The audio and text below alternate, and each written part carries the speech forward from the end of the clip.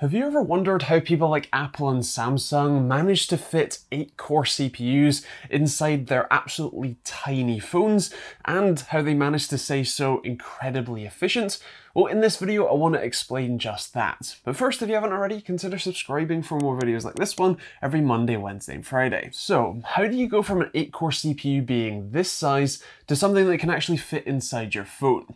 Well, there's an important distinction to note here. This 8-core CPU isn't actually this size. The majority of this size and weight is taken up by the integrated heat spreader, IHS, on top, and the PCB and the pins or pads on the back. The actual chip, or the die as it's known, is actually a lot smaller, and so that definitely helps. But that alone doesn't make these desktop chips fit inside your phone.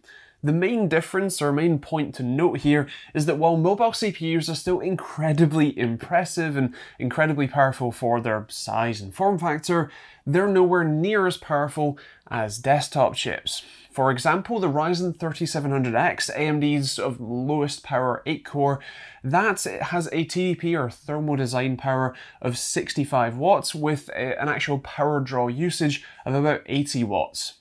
For comparison, the Snapdragon 855 that's in a number of different phones is a 5-watt TDP chip.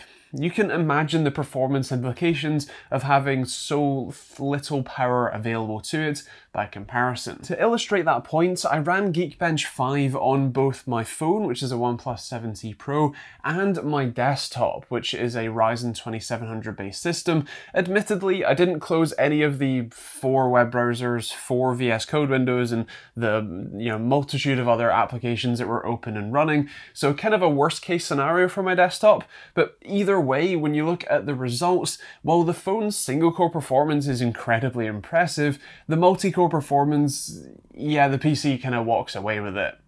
That's to be expected, of course, but still interesting to see. So they're lower power, but is that it?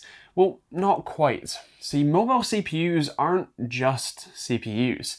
Something like a Snapdragon 855 not only has a CPU inside, or CPU cores, but it also has a GPU, also has a hardware accelerator and an image processor, a security module, a modem, and a Wi-Fi and Bluetooth controller on top of just those CPU cores. Now that's known as a SoC, or system on chip, and that essentially means that the chip is fairly well self-contained. All you need to do is give it power and some memory, and it can generally handle itself.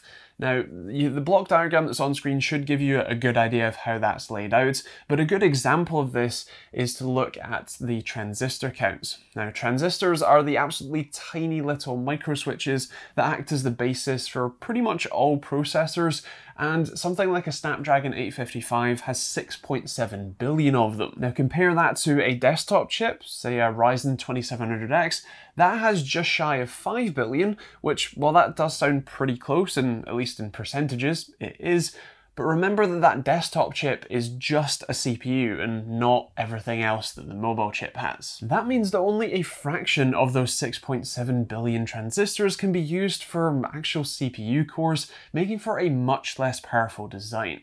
One way they get around this, though, is using the ARM architecture. Now, ARM is a British company that effectively designs the CPU cores themselves and then licenses those designs to people like Qualcomm, who will integrate them into full chips and go and manufacture them.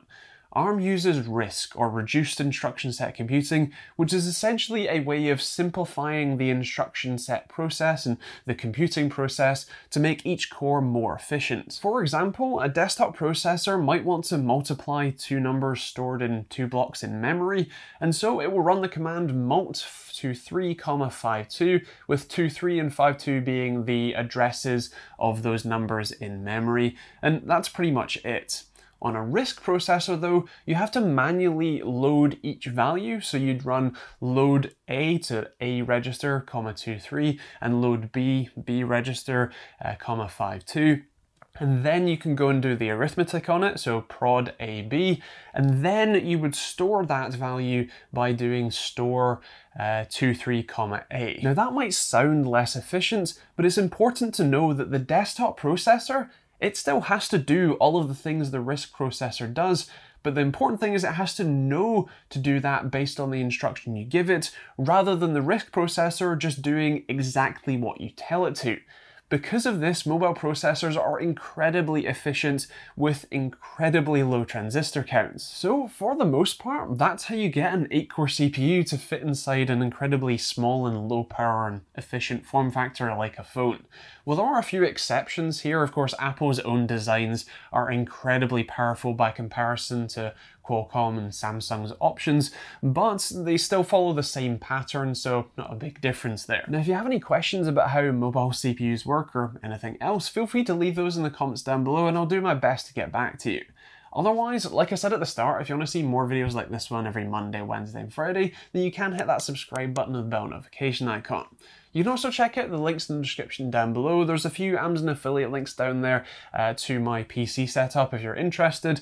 There's also a few links to some phones if you're interested as well. And there's also a load of other links down there too for ways that you can support me, like merch for hoodies and t-shirts like this one, or a load of other cool designs. There's also Streamlabs OBS if you want to start streaming, Humble Bundle for cheap games, support charities too, and a load of other stuff as well.